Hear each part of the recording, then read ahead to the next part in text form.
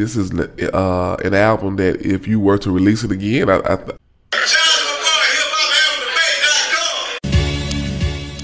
This is hip hop album debate. Let's get the conversation going. Ain't no time to waste. Yeah, the podcast that I know you've been wanting. They talking real hip hop, got everybody talking. Let's go. Yeah, keep it 100 and stay true. Hosted by my homie Q. Tune in and come through. Yeah, this be the spot, the number one place all day. This is hip hop album debate. Let's go. Hey, yeah.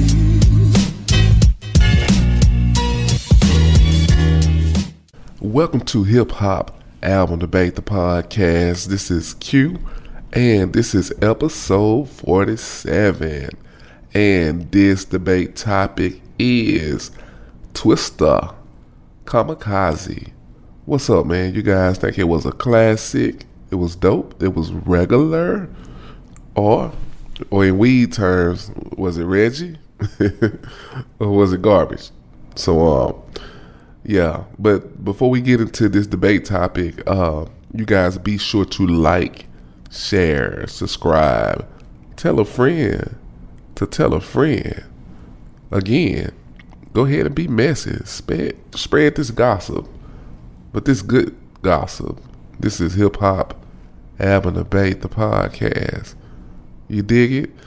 Okay, so first and foremost, I'm a little under the weather, so if I don't sound like myself, yeah, I got a little head cold, so you guys bear with me, man. And I'll be brief with this episode. But yeah, so Twista, Kamikaze.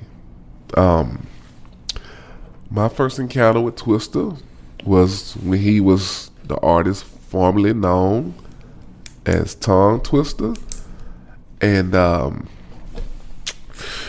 you know, he was just another rapper, man, at that time. In fact, I put him in the category of Snow. Y'all remember Snow, the white rapper? The farmer, I need your boom boom now. Yeah, that guy right there.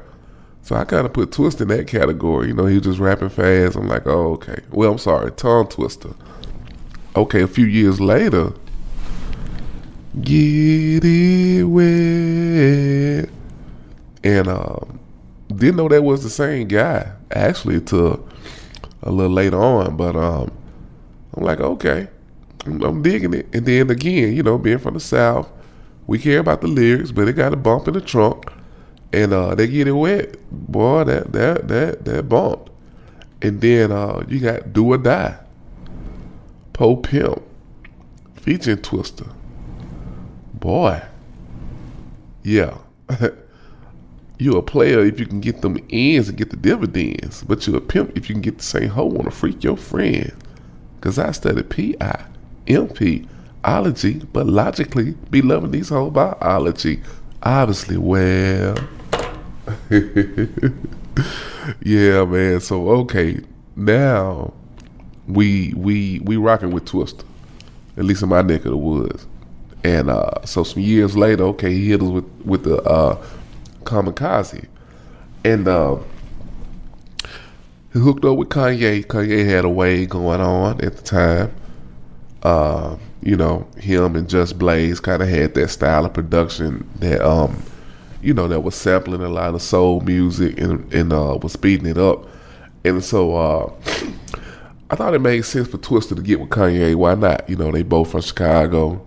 And I just thought it made sense. You know, it really meshed, man. Excuse me. They really meshed. I think Twista did extremely well with Kanye's production. Not just Kanye production, of course. You know, you had other guys producing on this album as well. But the two songs I'm thinking about is Slow Jams and Overnight Celebrity. I thought Twista really did extremely well with those two singles. So of course, Slow Jams is what made me buy the album. But then when I listened to the album, I was really impressed with it from the beginning. You know, they got to Come and Get Me. Here I am, come and get me. I mean, that was a fire opening track. Then you got it followed up with the Kill Us All. Then you got the Pimp On, featuring 8 Ball, Too Short, had Don Juan speaking on the track. And then, around this time, man, I think it was a lot of people was wanting to kind of step into that pimp ramification. And let's be real, man. You got to really sell it, man. If you a drug dealer, you rap about selling drugs, you really have to sell that persona. If you don't, then people not gonna buy into it, and it'll appear that you're being fake. And I think it was a lot of rappers was doing that. Everybody had to make a pimp song, and I don't know, man. I just didn't buy into a lot of rappers doing that. But this I did buy into, because Twista, they've been talking about that. He was talking about that, him and Do or Die. So I bought into it, Pimp On, and it was a dope song too. Then you got the Still Feel So Good, that's a laid back track, man. You could just ride through your hood, and man, just a smooth song. Jazzy Faye killing the hook, and you got the Badonkadonk. That was for the Gentlemen's Club. You had to do that back then. And again, he sold it well. We bought into it. It wasn't a Gentlemen's Club that you couldn't go to that didn't play this song at that particular time. You had a feature from Ludacris. Them boys, they was spitting. Like a 24, I forgot about that. That was another, banger for the strip club, but not like Badonkadonk. I think Badonkadonk was the better one. But they was playing it though. Make the ass roll like some 24s. Then you had Tip on there. You got Hope with CeeLo. So there was a well balanced album, man. And I forgot about my favorite song on the album and video. One of my favorite videos, So Sexy, featuring R. Kelly. Man, that song, that video really shines the light on Chicago that I think don't get the shine that it should get when it comes to hip hop. Because when you think about Chicago, you just think about, the gang banging side of it. But you also got that side of Chicago, downtown, that people, travel to. People from all over the world come to, Michigan Avenue and get that vibe of downtown Chicago. You know what I'm saying? So that's one of my favorite songs of 2010 decade, as well as my favorite video.